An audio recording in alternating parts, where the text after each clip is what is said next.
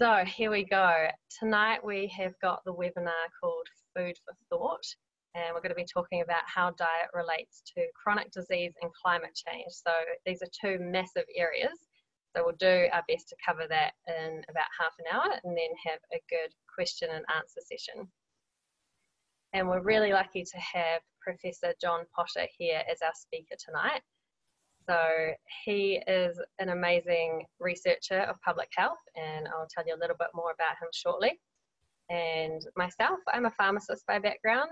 I've worked in a few hospitals, Wellington, Middlemore and Nelson Hospital, but now I'm spending more time in community pharmacy because my real focus is how we can try and prevent disease and also help look after the environment by helping people to eat more whole food, plant-based.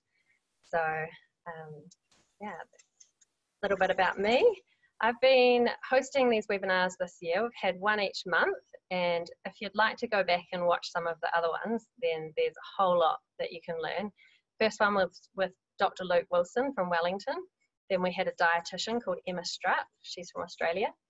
We had a MasterChef winner, Aaron Brunet, and he talked about how you can make plant-based food taste amazing. Then we had Dr. Mike Joy, who talked about the environmental impacts of food and what our food system needs to move towards in the future. We had Ben Eitelberg talking about how you can achieve your fitness goals on a plant-based diet.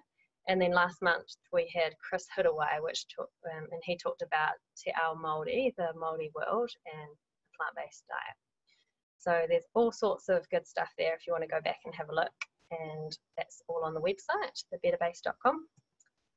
So the Better Base is a platform which has a lot of online resources, but we also do face-to-face events. So these are some pictures of some of the events we've done.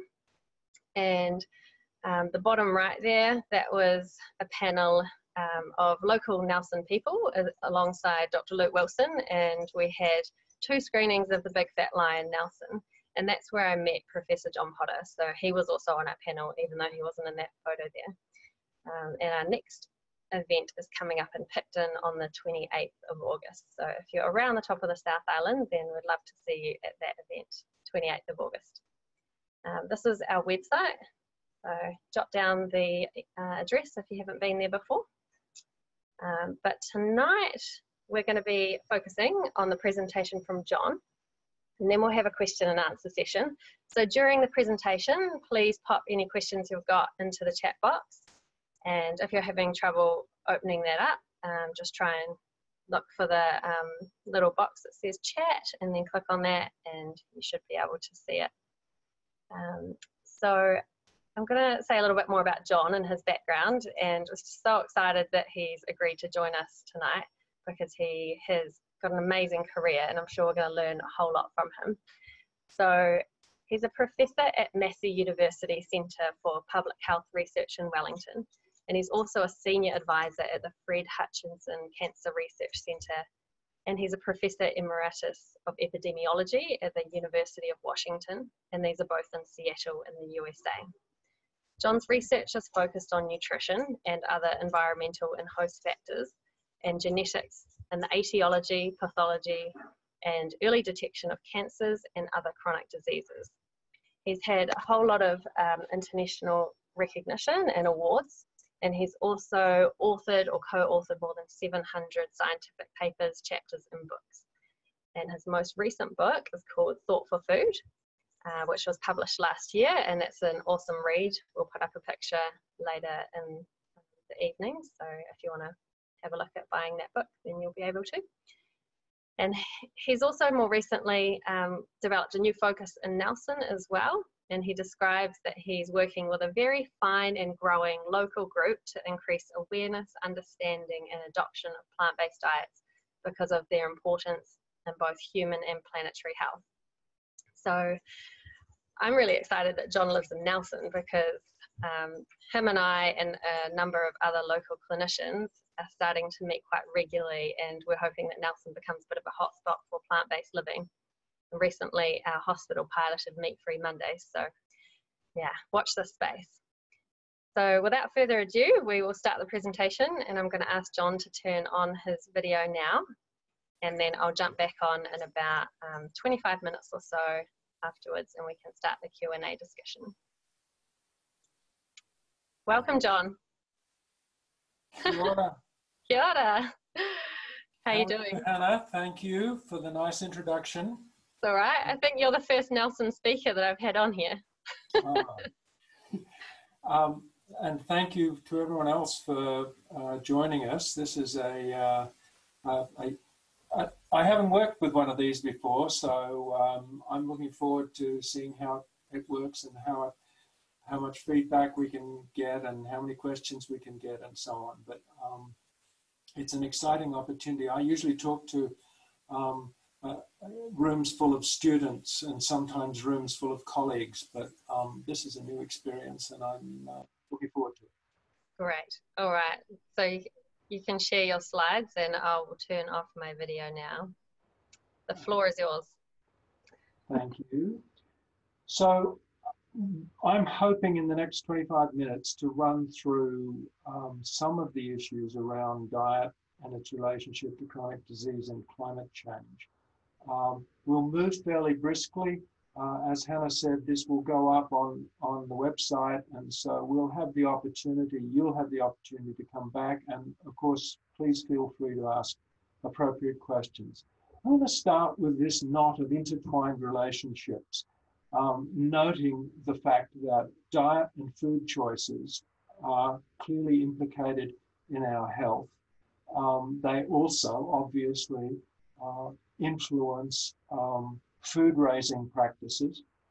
In turn, the food raising practices that we have are now influencing strongly both climate change and what's happening with the environment.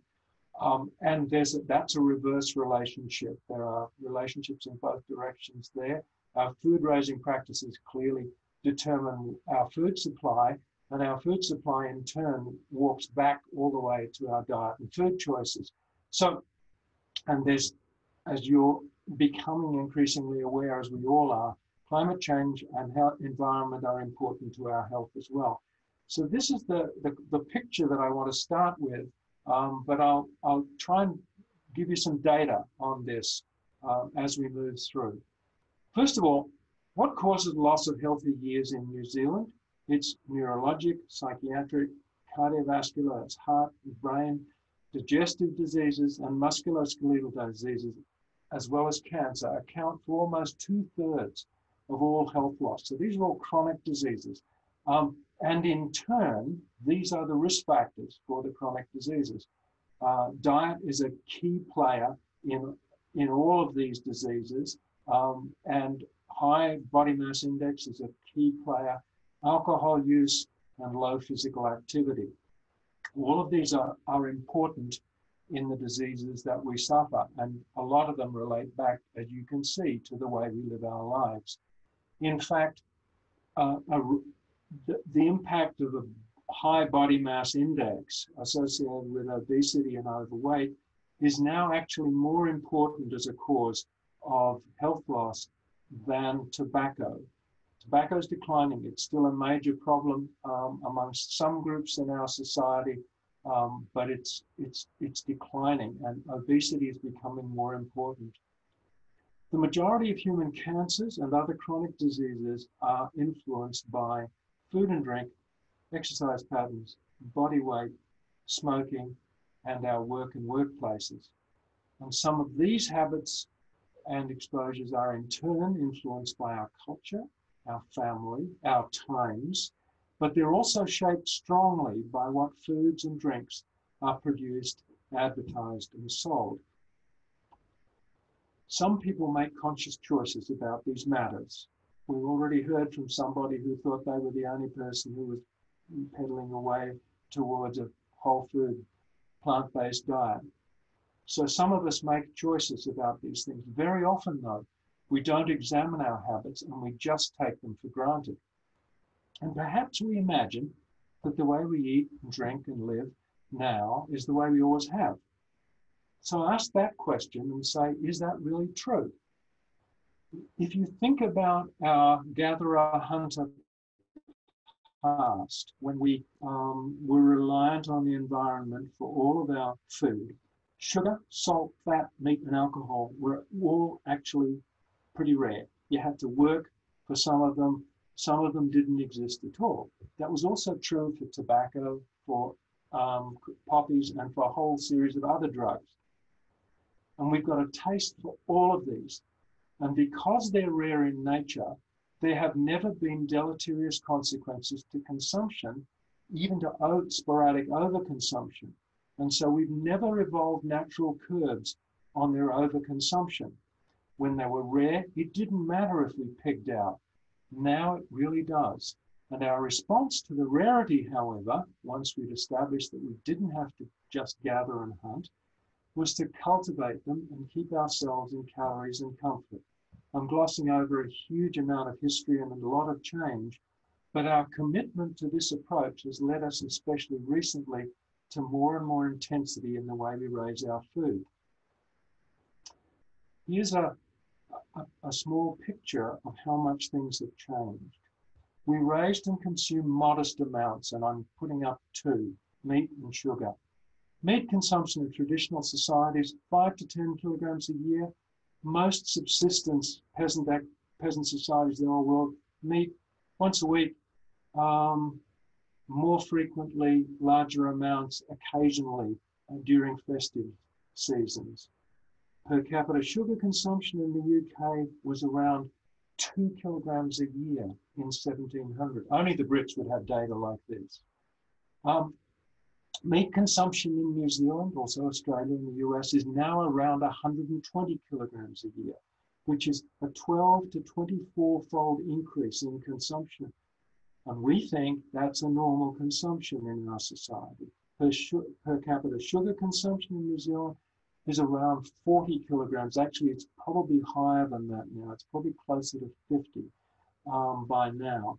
And again, a 20 to 25-fold increase. These are massive changes in our diet, and they've occurred largely in the last 50 to 100 and certainly no more than 200 years. Indeed, our demand and capacity increasingly stretch the boundaries of what's possible, and there are deleterious consequences both for the planet and our health. And I'm going to walk you through 3 examples. I'll talk to you about raising cereals first, then sugar, then meat. And I want to show you that the way we do this is largely in monocultures. Right in the middle of each of these 3 slides as they come up is the main point of the slide. So this one's got cereals, there'll be another one with sugar cane, and there'll be another one with meat. In the green text, if you prefer, in the teal text, are the things that we raise these for. And in the white text are the ways in which we, the inputs, if you like, the human inputs into the raising of these crops.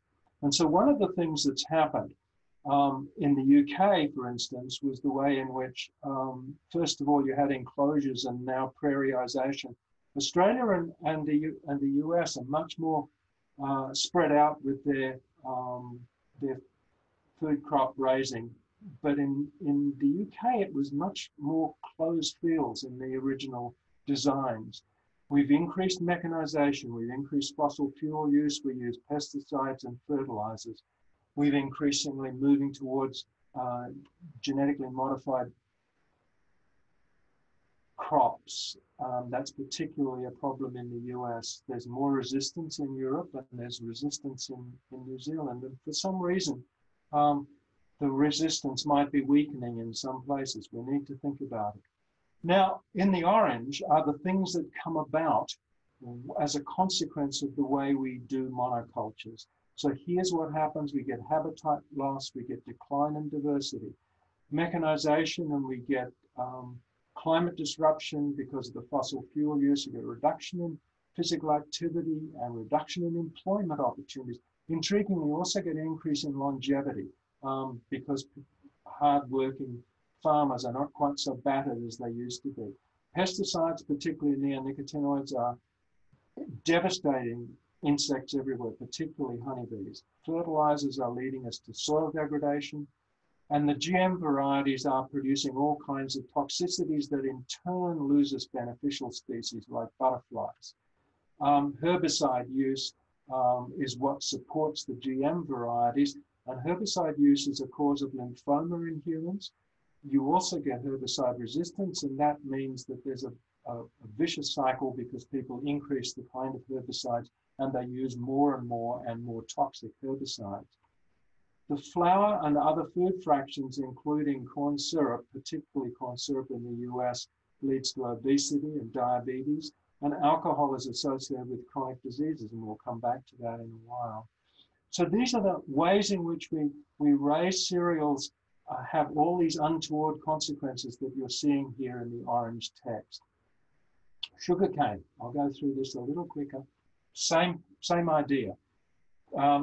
Kidnapping and slavery were really important for the original exploitation of sugarcane, not only in the West Indies, but also in Australia.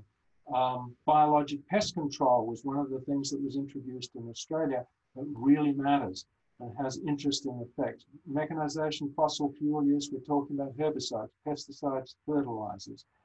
And again, we're getting habitat loss and decline in diversity. We get unchecked cane toads as a consequence of biologic pest control. For those of you who don't know, who live in New Zealand, cane toads are now past Darwin in the north and headed south to Sydney in the south. And nothing will eat them, nothing will consume them, nothing will defeat them. And then all the consequences of mechanization, herbicide use, particularly mangrove dieback from herbicides. Pesticides have an effect on the reef in Australia particularly, and fertilizers have effects on coral and fish everywhere. Sugar, diabetes, obesity, as well as caries, and again, alcohol, chronic disease of a variety of sorts. Maybe this is a saving grace. Industrial monocultures, the farming practices supposed to be feeding the world, in reality provide less than 1/3 of the world's food. 20% comes from fishing, hunting, and back gardens, and half comes from small mixed traditional farms. I think that's actually really good news because we need to backtrack towards some of those practices. The third monoculture I want to draw your attention to is animals and the number of animals that we raise for meat and eggs and animal fat of various sorts. Massive consumption of water, use of antibiotics and hormones, rainforest destruction, a particular problem we'll see in a moment. Human food, maize, corn, and soy are increasingly used for animal feed. 90% of the maize and soy raised in the United States is actually for animals, not for humans. And then we've got CAFOs, concentrated animal feeding operations. They're basically concentration camps for animals. In the US, you see up to 500,000 animals, all in tight, packed numbers, and they all are in very close proximity to each other, and it has a huge effect on all sorts of other things that happen. Water, we get aquifer depletion increasingly. We also see environmental reproductive effects of hormones. We see antibiotic resistance. We see rainforest destruction resulting in habitat loss and decline in diversity. We get topsoil loss. This is a major problem in lots of parts of the world, including in Australia. And then the animals are producing methane and nitrous oxide, methane particularly from the bowel, nitrous oxide from urine, and that has major effects on climate, and we'll see that in a minute. Meat and chickens and eggs are frequently, and this is a real problem in New Zealand with Campylobacter, they're frequently contaminated by various unwanted bacteria, which lead to infection and to toxicity. And then if you say, all right, well, we're going to overcook the meat to get rid of the bugs, what happens is you end up producing carcinogens. So we've got a lot of problems associated with these things, but also associated with CAFOs. CAFOs function like flu factories. They actually allow recombination of vaccines. They allow animals in such close proximity that they produce high risk of spread, particularly from pork and chickens. So we're likely to see one more not far in the future. influenza epidemic that begins in that way. And what do we do? As a culture, we end up killing things. We either kill them because we think they're going to give TB to our cattle, like badgers in England and bison in the United States, or we're therapeutically and defensively killing them because they're spreading diseases. So we have a huge number of problems here that are all associated with the very intensive way in which we raise our food. This is the meat consumption pattern of the world since 1960 to about 2015. And you can see that we've gone from about 6 million tons a year consumed to about 30 million. So a five-fold increase in just 50 years. A lot of it associated with, yes, increases in China from very low levels to much higher levels. But you can see that the North American consumption levels have climbed steadily in that period as well. Note in India, quite low levels, about 3 kilograms per person per year, which is much more like the sort of, and this is because, of course, about 800 million people in India don't eat meat at all. These are the greenhouse gases we see, and they have a massive effect. Methane is 86 times more potent as a greenhouse gas in the first 20 years of its existence, and methane is a major output from cattle. And raising animals is now a huge contributor to the world's global climate change, and particularly to the way in which our temperatures are rising. To give you an idea of how land is used, and this is a United States map, US Department of Agriculture map, and each of those squares is 100,000 hectares. And you can see that a dominant color in there is the yellow, which is pasture for animals, and the brown stuff is cropland, and you can see a lot of the Midwest is used for raising crops. Now, when you condense all this into a single block, you see that animal raising accounts for about 41% of mainland US land use. Its pasture is 265 million hectares, and raising maize and soybeans accounts for about 52 million hectares. Huge amount of the land mass of a single country used to raise animals. And you can see here's what's happened in South America. They weren't growing soy at all until the 90s, and they now export 40 million tons of soy to China to support livestock. And this is one of the health consequences of the way in which we prepare meat. I'm not going to give you all the data. There's associated data for red meat as well, but this is the processed meat intake. And you can see the higher the intake, the higher the risk of colorectal cancer and the higher the risk of cardiovascular disease. And we are major consumers, and we have a major problem in New Zealand with colorectal cancer and with heart disease. Switch to sugar. Higher consumption of sugar and sugar-containing foods, particularly sugar-sweetened beverages, associated with dental caries in kids particularly, but adults as well. Type 2 diabetes. Higher energy intake associated with weight gain and increases in body mass. This is just a small moment of levity here that you might want to think about, because this is all pretty depressing stuff. New Zealand has the third highest obesity rate in the OECD, and you can see how much it's climbed in just those few years from 1977 to 2012. We now have 1.2 million adults, which is 32% of the population, obese, up from 29% in 2011. And nearly 100,000 children aged 2 to 14 are obese. And you can see that that's gone up from 8.4 to 10.7 and now 12.3% of these kids. Children living in the most socioeconomically deprived neighborhoods were 2.5 times as likely to be obese as children living in the least deprived neighborhoods. So we know who's at risk, and we have ways of dealing with it, but we don't deal with it. after not smoking, being healthy weight's the most important way you can protect yourself against cancer. Strong evidence that being overweight or obese is a cause of 12 different cancers. And you can read them for yourselves, which ones. But particularly bowel and breast are really important in New Zealand. But pancreas and ovary cancer, and particularly advanced prostate cancer, is also a serious issue in New Zealand, as is cancer of the ovaries. And here's the disease burden associated with alcohol.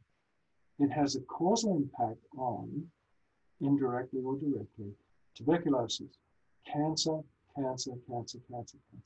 diabetes, alcohol use disorders, fairly obviously, as well as depression, epilepsy, heart disease, stroke, heart rhythm disorders, pneumonia, cirrhosis of the liver, preterm birth complications, and fetal alcohol syndrome. But all we can remember is that it's good for the heart. It turns out that's not even true. If you look at, this is the paper that was just published last year in the Lancet. Globally, alcohol is the 7th leading risk factor for deaths and loss of healthy years, accounting for more than 2% of female deaths and nearly 7% of male deaths. And notice for those 15 to 49, leading risk factor accounting for nearly 4% of female deaths and 12% of males. And those 15 to 49, the 3 leading causes of death: tuberculosis, road injuries, and self-harm. Really important consequences of our addiction to alcohol. For those aged more than 50, 27% of total alcohol attributable female deaths and nearly 19% of male deaths. And the level of alcohol that minimizes harm across all health outcomes is actually 0. The conclusion from the Lancet authors was alcohol use is the leading risk factor. Its risk of all-cause mortality and of cancer specifically rise with increasing levels, and the level of consumption that minimizes health loss is 0. So we really have to think about what we're doing with New Zealand's alcohol control policy. If you think about it, our ancestors never drank alcohol at all until we settled down into agricultural communities. There was no alcohol on the menu at all. The climate change health consequences. Primary, secondary, tertiary. This is from my friend Colin Butler. Heat stress and trauma from fire and flood and suicide are all associated with primary changes in temperature.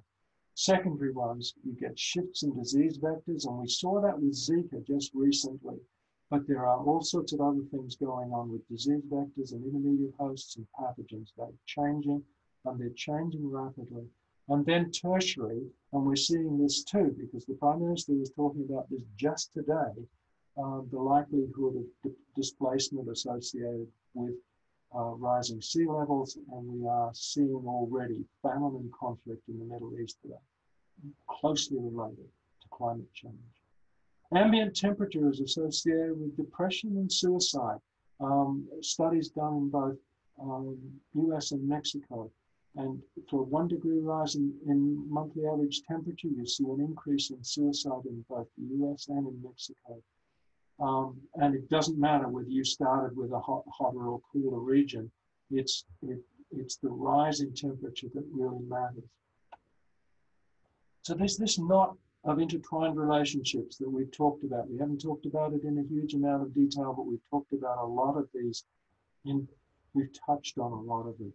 The last question I want to ask you is this question: how much is climate change shifting the food supply? And that turns out to be an important question. What is the climate change doing to the food supply? This is a massive database of wheat price since the 13th century, produced by Max Rosa. And you can see that through the centuries, wheat price has been quite unstable. And was rising up until about 1820, 1830, and then began to fall as stabilizing systems were put in place, and particularly raising monocrops. And so you see a decline from midway through the 19th century, all the way through the 20th century, essentially to the end. But what's happening recently, we're seeing food shocks. We're seeing changes in the availability of food associated with wheat, particularly in various places. And these are climate-induced shocks to some extent, but we're also seeing it in US maize, we're seeing it in Argentina, and the food prices are beginning to become unstable. All of you have noticed that sometimes prices rise very rapidly. Here's the contrasting time series of what's been happening in Australia. Between 1900 and about 1990, the yields were steadily increasing across the country. And you see variation year to year, but a steady rise in productivity of wheat. But since 1990, productivity has absolutely flattened. So given that the world is going to need a huge amount more food between now and 2050, what's the serious question that these particular researchers ask themselves is, can technology continue to maintain current yields, let alone increase them to those that we're going to need by 2050? And that picture in Australia can be replicated in a whole lot of places all over the world. We've only ever got a few months of the world's grain supplies available in storage. Two other human staples are also under stress. Maize is increasingly under threat as temperatures rise, and rice, in some contrast, is under threat from rising levels of CO2. Vegetable and legume production will suffer as a consequence of rising temperature, declining water supply and salinity.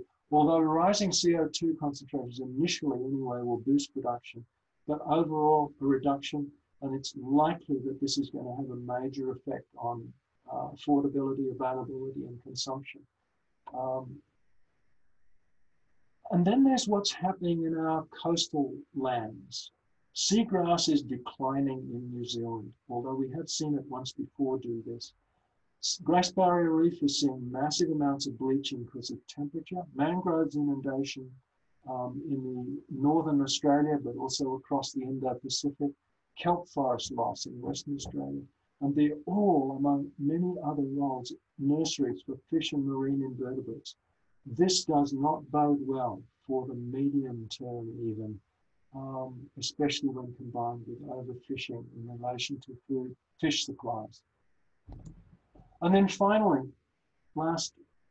essentially the last data slide, you can see here, this is a paper just published this year showing how increasingly unstable, these are food shocks. What that means is unexpected declines in production. And the red line is showing you, the spikes are showing you the frequency of shocks. And you can see that they're becoming more frequent over time in crops, in livestock, in fisheries, and even in aquaculture. So we are, what is climate change doing to food raising and the food supply? It's starting to make our food supply more uncertain. One more reason to think seriously about how we should respond to climate change. And one more reason to think seriously about how to consume a plant-based diet. If you want to know more about some of these things, this is a book that was published last year, Thought for Food, published by Bridget Williams, a really wonderful New Zealand publisher, and it's available both online and in print form if you're interested. So, Charles Darwin, final paragraph of Origin of Species, said this: "It is interesting to contemplate a tangled bank clothed in many plants of many kinds, with birds singing in the bushes, various insects flitting about, and with worms crawling through the damp earth, and to reflect that these elaborately constructed forms, so different from each other and dependent upon each other in so complex a manner, have all been produced by laws acting around us. We seem increasingly to find ways to mock those laws, but I think we do it at growing peril to ourselves and the planet." And that is my closing thought. Hannah, I'll hand back to you and be happy to respond to questions if there are any. Thank you very much for listening.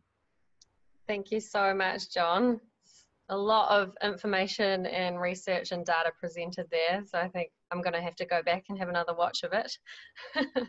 But yeah, a lot of really important messages that I think all of New Zealand needs to hear and all of our leaders need to hear as well. So my first question is, what do you think needs to happen for us to, get to a state where our food systems are sustainable and healthy? I wish there was a simple process. I mean, one of the things that because we've been talking about this, we have a lot of people who are involved in raising food in New Zealand, the rest of the world too, but let's think about New Zealand. And most of these people are doing food raising because it's been in the family, and they regard it as very often as a calling, they feel like it's the very best thing that they can be doing with their time, and their livelihoods depend on it, and the livelihoods of their families depend on it. So if we are going to see a decline, as we desperately need to, in meat consumption and milk consumption, we need to get into a state where we can have conversations with the folks who are doing the food raising and begin to think about alternatives that must be in place. As individuals, we can choose, and as we walk through the supermarket or the organic store or the farmer's market or wherever we shop, we can choose the foods. But if we are going to change the supply of foods, then we really have to begin to think about how do we get people to transition, and how do we do it without tearing their lives apart? And that's not a simple problem. And it's one we have to have serious compassion about, because although those of us who've made choices about not eating meat or not consuming dairy or whatever it is that we've made, we can do that as individuals, but if we're going to change the whole system, it's got to work for the folks who are the food producers, and that's not an easy choice. Yeah, absolutely. I think there's a role for the government to play here, and there'll be some interesting conversations about how that happens. Last week or the week before, the government put out a report called Sustainability in the Health Sector, and it was encouraging hospitals to and health organisations to be reducing meat and dairy. And how would you suggest that, say, a hospital or a medical centre could go about implementing those recommendations? One of the important things in this is, again, talking to the people. You have to have the folks on site, and the folks who work in the hospital, whether they're working, selling or preparing food, whether they're working as nursing staff or medical staff, or they're working as support staff, or they're involved in the role of dietitians. All of them have to at least hear why some of these changes need to be made. So that's the first thing, is those sorts of conversations. But there are some things that we can do, and indeed, as I think we can discuss, the Nelson Marlborough Hospital, DHB, actually went for, at least the Nelson Hospital anyway, went for meat-free Mondays. It's a start. It's a way of getting people to start thinking, why are these folks doing this, without being a dreadful impact to their lives. You still might have some people worrying about whether they can have their meat on Monday or not. But it begins that conversation. That was a really important step, and Rob Bigelhole was really important in getting that rolling. I think he's one of our really strong colleagues here in this area. A couple of easy steps, I think, if we have the dietitians on site, is they spend time. Well, when you've got someone who's a smoker and they have a heart attack, that's a really good time to help them get off smoke, get off their tobacco. They're much happier, realizing that this is a good time. We could do the same thing with diet. If you're in hospital with diabetes, or you've got problems with obesity, or you're just suffering from a heart attack, this is a good time. for the dietitians to work with those folks and reduce their meat consumption. Actually leave the hospital with some ways of actually doing that. And then the final thought is, given that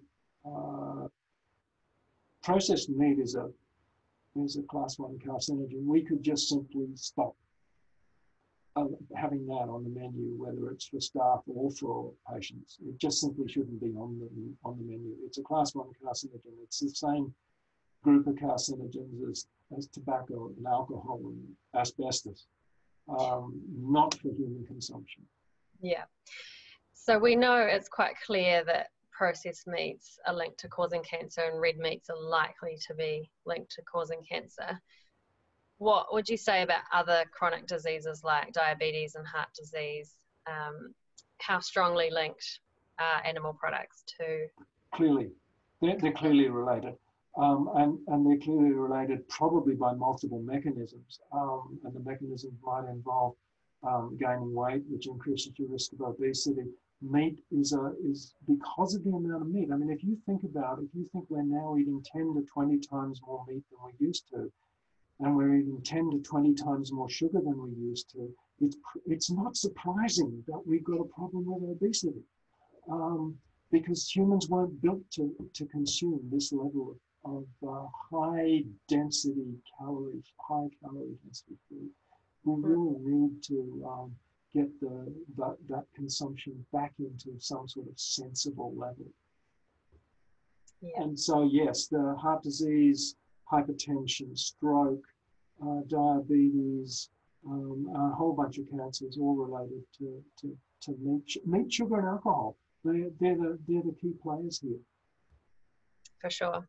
And if anyone hasn't seen the Adventist health studies, they show quite nicely the stepwise reduction in both diabetes incidence and obesity as you move from an omnivore diet through to vegetarian and then through to a vegan diet. So that's a good one to look for. And another good resource if anyone's wanting to learn more about any particular disease is the Plant-Based Health Australia website. So that's created by a doctor and a nutritionist in Australia.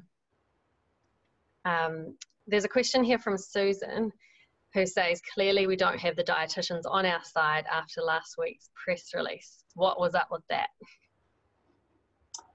Well, you know, partly it's their training.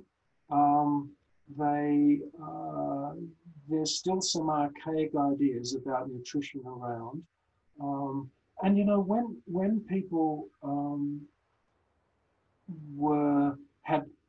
had poor quality diets, the addition of meat probably meant an improvement at some points in their diets. And so that's kind of hung over.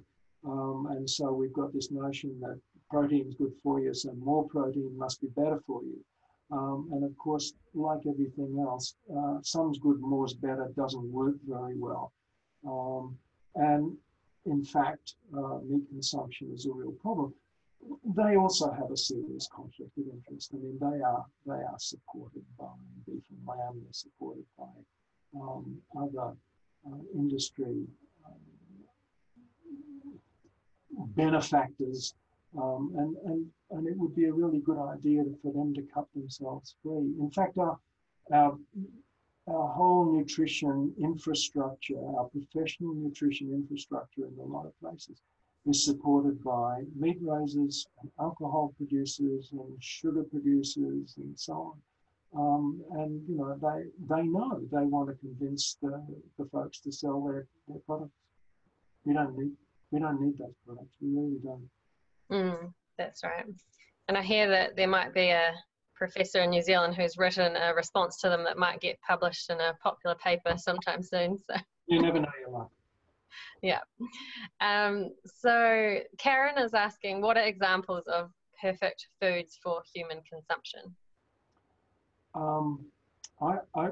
Perfect foods. It's an interesting question, isn't it? I mean, there probably are no perfect foods, but there are really good food eating patterns. And what the patterns are of the sort that say um, consumption in relatively small quantities, mostly, of a wide variety of plant products, whether it's out of the ground or it's off the bush or it's off the tree or it's raised as a crop, and as close to as fresh as you can make it. Make your food from fresh ingredients if you can.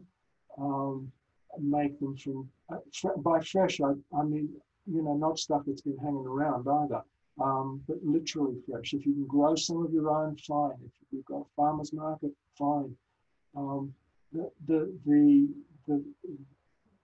people will choose to consume other foods and in other forms, and indeed plant foods almost any form. I mean, even if it's frozen or canned, it's better than not eating enough vegetables and fruit. Vegetables and fruit are really important, but so are nuts and seeds and grains.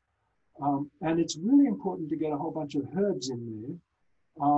And fermented foods are probably really important too, because they replenish the bugs in our gut.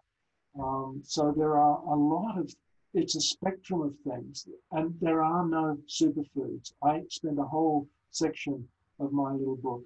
There are no superfoods. There are certainly infrafoods, but there are no superfoods. Great. So Holly's asking, for someone wanting to cut back on red meat and dairy, are fish and chicken better or safer alternatives while adjusting to removing red and processed meat? If you had asked that question 50 years ago, I think I'd have said yes. Now I'm going to be a little more cagey, and the reason is this. Our fish supply is heavily contaminated by heavy metals, particularly by mercury, so we've got a problem with that. And our chickens are often polluted quite a lot with Campylobacter, and in some countries, although I'm actually not familiar entirely with all of the New Zealand practices, but hormones are sometimes used in raising animals as well. So yes, you are probably better coming down off red meat into fish and chicken, but I'd rush through the fish and chicken pretty fast if you want to do that, because the reality is that, and for some health conditions, they are better for you, but overall, and for the planet, probably not. Yeah, I'm just going to share a slide now, which is relevant. So this is recent research from Otago University. So if people are thinking of, replacing some of their meat meals with vegetarian meals and perhaps going more into the reducitarian type category that a lot of people are doing, this shows how your daily diet related emissions reduce as you move away from animal products. So on the left hand side, we've got the typical New Zealand diet. If we even just move to the dietary guidelines, it'd save a little bit of carbon. So that's just conforming with the current guidelines. If we introduce one weekly plant-based meal, then we're saving about 7% of emissions. And then if we, like Holly suggested, replace beef and lamb with poultry or pork, then we're starting to move down a little bit more. Pescatarian, even more. And you can see as you go further towards vegan, on this end, you can save about 1/3 of your diet-related emissions. So, yeah, any step is good. So, any step is good. Yeah, that's a really important consideration. You shouldn't ever imagine that taking one step is a silly thing. As long as it's headed in the right direction, it's a good thing to do. Yeah, for sure. And that research was by Anna DeMello and John O'Drew, who are down at Otago University. And they're planning on publishing more of a thorough article, which has also got a tool that hospitals could use to assess different hospital menus and how climate friendly they would be. So we're really excited to see that coming out. So we've got a question, I think this is Jared here. How can the average New Zealander break free from the social systems ingrained in our culture that kept us chained in these addictive habits that cause these diseases and the environmental impacts? I think there's a, I have been on what I began as a lacto-vegetarian about 45 years ago. I can tell you that there was much more of a struggle then, because people thought you were really weird, and they couldn't imagine why anyone would want to do that. It's got a lot easier. It's much more socially acceptable. Your friends are not going to be, they might think you're a bit weird, but they'll put up with it. And you'll find lots of alternatives. You'll be able to go and get your foods in your market or your supermarket or your farmer's market. The food is available. The social acceptance is rising. The problems are much lower than they used to be, and the gains are probably more desperately needed. So the changes are more desperately needed. So I think any reasons you want to give yourself for not doing it may be not as good as they used to be. I would just take that one step, and then the next step, and then the following step as best you can. Yeah, I find often people, when they decide to start eating more vegetarian meals, and perhaps it's worse for males, the jokes come, but they get old pretty fast. And I think, for the first few weeks, maybe you'll be hassled a bit, but then people just get used to it. And then often you'll be out for a meal, you'll get yours, and everyone else looks at it and gets jealous because it looks better than anything else on the table. So yeah, it is. The change is happening incredibly fast. Got a question from Hiker. How do you suggest we can grow large amounts of food in a diverse ecosystem? I understand that farming has gone to monocultural crops, and they often use a lot of chemicals, so they can produce huge fields of monocrops. It's true. One of the things that really cheered me up, the New Zealand Film Festival is on at the moment. And there's a film which has been shown here anyway in Nelson, I think just twice, called The Biggest Little Farm, and it's about an 8-year experiment on turning barren Californian ground at a place called Moore Park in not far from Los Angeles. Into an incredibly productive, diverse. They were not intending. They had no intention of being vegetarians, and they're not. They raise sheep and cattle and all sorts of stuff. But it's the most extraordinary evidence of change that you can bring about in the environment. And they farmed 200 acres, and they turned it into an extraordinarily diverse ecosystem that involved both the plants and animals that they introduced, but a lot of wildlife that came back to inhabit what they had created, sometimes to their detriment, sometimes to their benefit.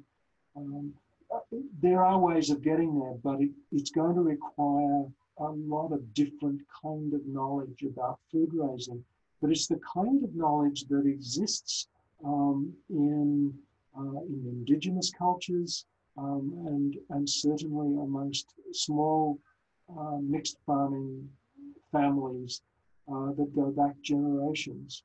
That information is available. It may be just available in books to some of us, but it is available and it can be done.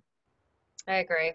It seems like we're at a point now where, we could take two paths, and, one path is going in a direction that, things are getting worse and it looks like a planet that we don't want to live on, but the other direction could be an amazing place where we've got all of these beautiful food forests and and the future's looking good. So hopefully, as a society, we can do what we need to take that path.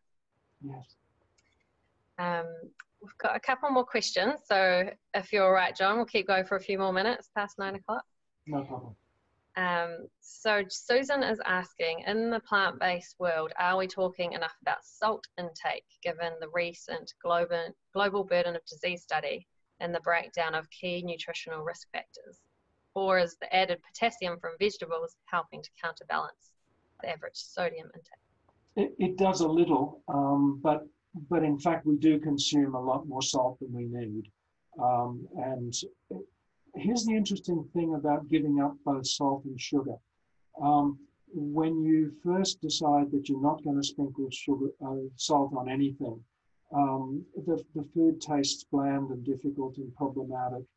And then a couple of weeks go by, and certainly by the end of a month, somebody puts too much salt on your food and you think, oh, that really tastes bad. Exactly the same thing happens with sugar. If you start, if you reduce the sugar in your coffee and tea, first of all, it just tastes weird. And then 2 weeks later, you're thinking, why would I put sugar in this? We can change our taste habits fairly fast if we're disciplined about that change. And I think, and reduction in salt, not everybody is salt sensitive, but some people are salt sensitive, and when they are, they get hypertension. And high blood pressure is not a nice condition to live with. There are other causes of hypertension, and particularly being overweight is another one, and so is consumption of alcohol. But salt is a contributor for those who are salt sensitive, and reducing the amount of salt. Use other herbs as well as yes, you've got vegetables with potassium, but use herbs and spices to flavor foods as well. It's a remarkably useful addition, and you get other different small amounts of other different compounds, phytoactive compounds that are actually beneficial for us. Mm-hmm. Absolutely.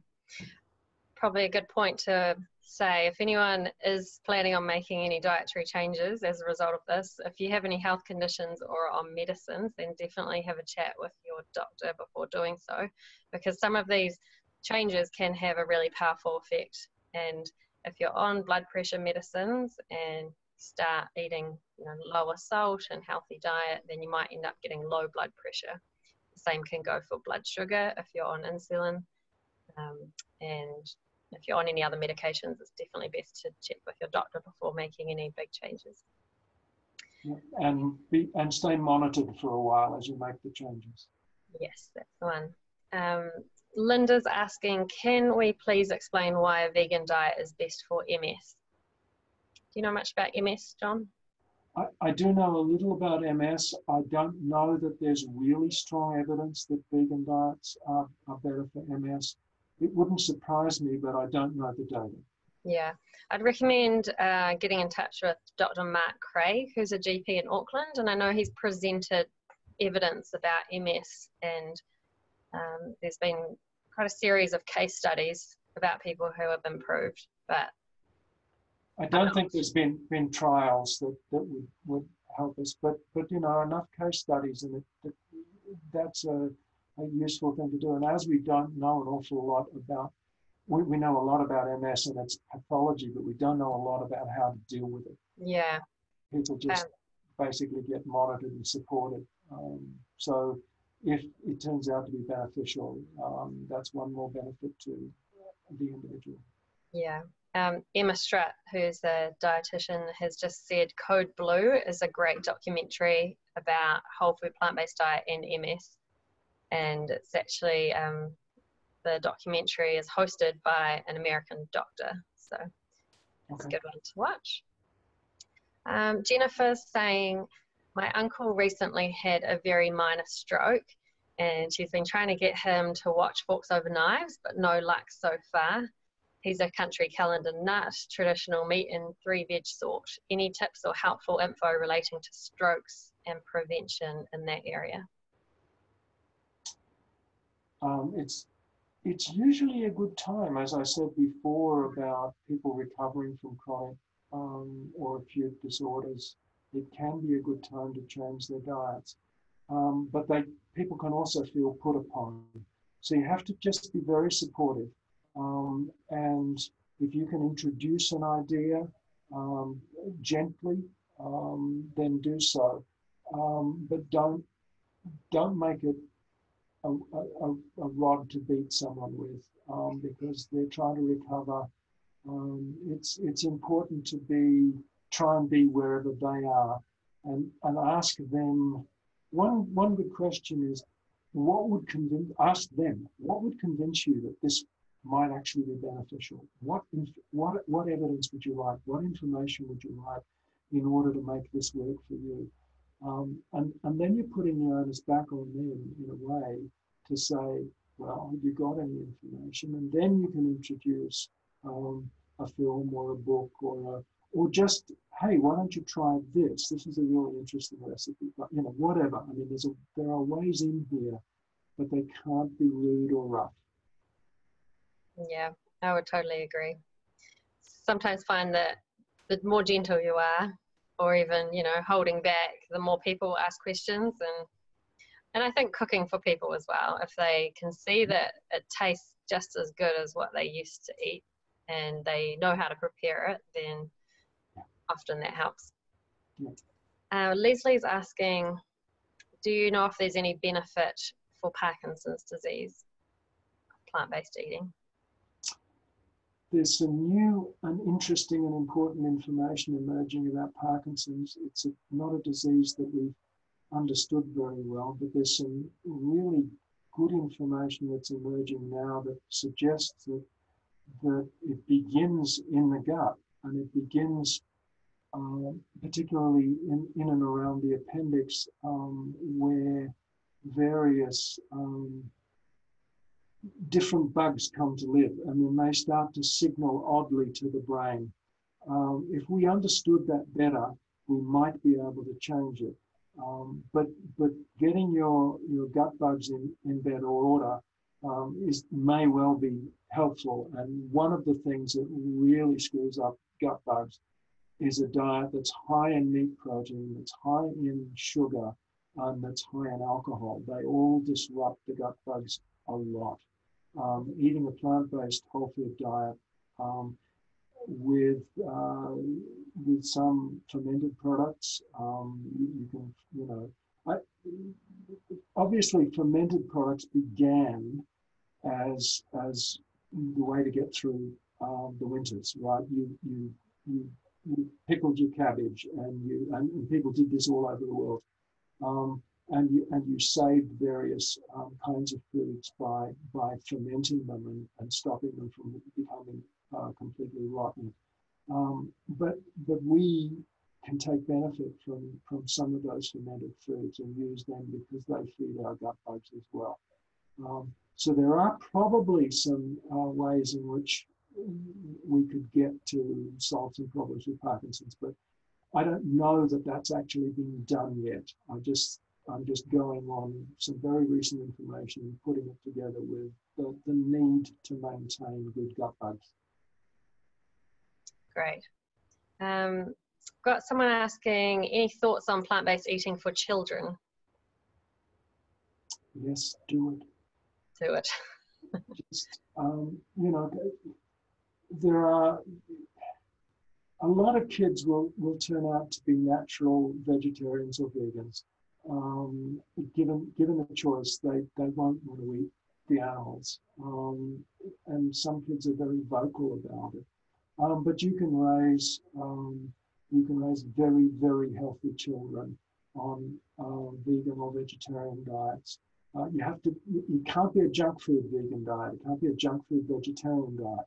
It has to be whole foods. It has to be a lot of fresh food. It has to have a lot of care in it. But it's eminently doable. Mm-hmm. And I'd add that the important thing is making sure they're getting enough calories in and enough energy. So yep. Often people find if they're moving towards plants, they need to eat more to get the same amount of calories, which for adults is usually a good thing. For children, might just need to make sure that they're, getting enough snacks if they're not eating big quantities at their main meals. Smoothies is another way to get energy in quickly, and nuts and seeds. Also B12 supplementation. So alongside the foods, B12 is the one thing that we would recommend taking a supplement for, because it's not found in plant foods. Do you want to say any more about that, John? Yeah, our oral bugs make B12, and we have bugs in our rectum that make B12. The problem is that we often don't absorb it. But it is there, and we only need tiny amounts. One of the very oldest studies on vegetarians, people who hadn't eaten, vegans actually, who haven't eaten any animal products for a long time, and they fell into three groups. One third was B12 sufficient, one third was B12 marginal, and the third group was B12 deficient. And the problem is we don't know who's who ahead of time, which is why you might want to recommend a B12 supplement if you're consuming a purely vegan diet. If you go with children to a lacto-vegetarian diet as one step that you might want to take, then you're less problematic with the B12. Okay, great. So last question. How can a vegan diet be tailored to aid recovery from mild to severe ME or chronic fatigue syndrome? I don't know any data that convince me, but it would not surprise me if it were not beneficial. I don't know any data. Do you know some data on that? Not aware of anything, no. You could experiment. Experiments of one are really useful, particularly if the one happens to be you. Sometimes you just go and try stuff and see whether it helps you. Yeah. Nutritionfacts.org is a good website for searching particular conditions. So if you wanted to head there, there's videos and reference transcripts on all sorts of conditions. So that's nutritionfacts.org. There's one last comment. I've heard mushrooms have got B12. Is that correct or not? No. There are some plant sources. There's a sea vegetable that produces some B12, I think, but it's not one that we've got readily available. No, it's an animal product. Basically, we get it from animal products. So or we get it, as I said, we do have some bugs on board. It's just a bit marginal for getting hold of it. Great. Just going to put my screen sharing back on and show you a couple final slides. So if you would like to continue to see those webinars happening, then there's a Patreon available, so that's the link there, and I'm really grateful to about a dozen people that are helping support these webinars to continue. This is the website if you're interested in some more recipes, so thebetterbase.com. You can go and find some recipes if you're interested in starting to eat more of a plant-based diet, and you can also follow us on Facebook and Instagram, and there's the website again. So I just want to say a huge thank you to everybody that has joined on today, and got some really good questions coming through. Hopefully it was helpful for those of you who had particular health or environmental questions that you were asking about. And of course, John, thank you so much for your time tonight, and your knowledge is just immense, and I hope this is the first of many occasions where you can come on and share what you know with a big audience. And I'm really looking forward to seeing how we can take these ideas forward, move towards a healthier population in New Zealand, and also healthier environment. Thank you, Hannah, and thank you everybody else. It's been very nice evening.